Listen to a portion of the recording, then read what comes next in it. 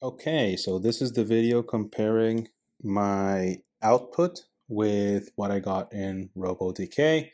So these dimensions for the robot in its 0 position were gotten from, here, the robot is in its 0 position, and we can see here the RP, essentially, of our end effector in X, Y, and Z.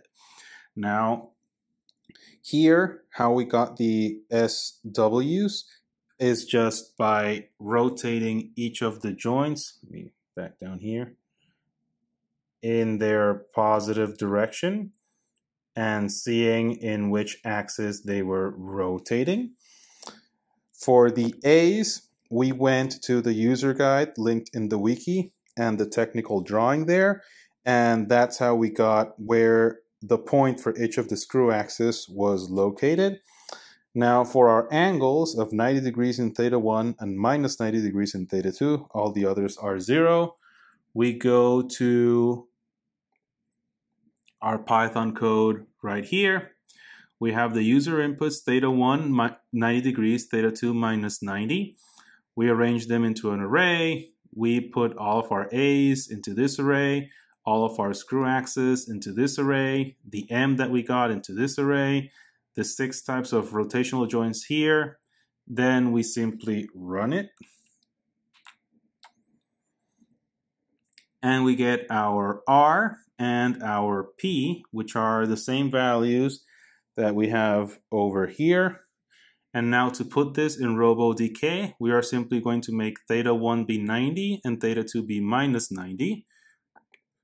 So we go back to RoboDK. We go over here. This is 90 degrees. And theta 2 is minus 90 degrees. We can see the position that the robot took. And then we can see that for P, X is minus 1, Y is minus 891.7, and Z is 284.8. You can see those are the same values that we got here. And for the rotation matrix, this is saying that the x-axis of the end effector is now in negative Z, the y-axis is now in positive X, and the z-axis is now in negative Y. And if we look at our end effector, our x-axis, the red one, is now in negative Z over here. Y-axis is in positive X, and z-axis is in negative Y, which is exactly the rotation matrix that we got over here. So both our code and RoboDK output the same result. Hello, this is Maya Dunlap, and this is my submission for homework 5. So here I have the code written that is taken from Lab 10 that does the forward kinematics for the Kinova Gen 3 6 degree freedom robot.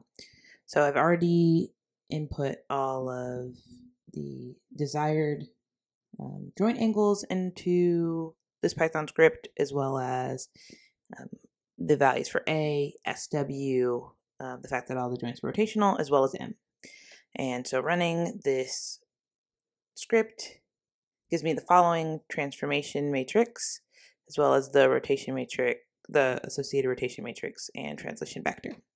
So then going to RoboDK, I've already input all of the subsequent angles into RoboDK, and it gives the same translation vector and the equivalent XYZ Euler angles to match that rotation matrix. Thank you. For homework 5, I began by putting the Kinova Gen 3 6 DOF robot into 0 position. As you can see, all the thetas are in 0. Then I figured out the direction of positive rotation using RoboDK for each of the joints. And then I went and edited my Python code to input a custom position, and in which my theta 2, theta 3, and theta 5 are a 90-degree angle.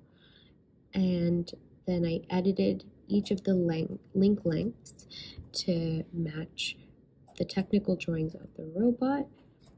I edited the A matrix, the rotational matrix, as well as the M matrix, and added 6 R's for the 6 revolute joints that are present. And when I run the code, this is the results that I get. As you can see, for my P matrix, my X position is in 242.6, my Y is in 1, and my Z is in 599.1. And this is the final rotational matrix at the end effector. And if I go back to RoboDK and edit these joints to have 90 degrees for R2, theta 2, 90 degrees for theta 3, 90 degrees for theta 5. And the final position should look like this, and it matches my output of my Python code, in which my X gives me 242, my Y is 1, my Z is 599, and the rotation of the end effector is 0, 0, negative 1, 0, negative 1, 0, negative 1, 0, 0, this, which also matches my output. That's the end of my video.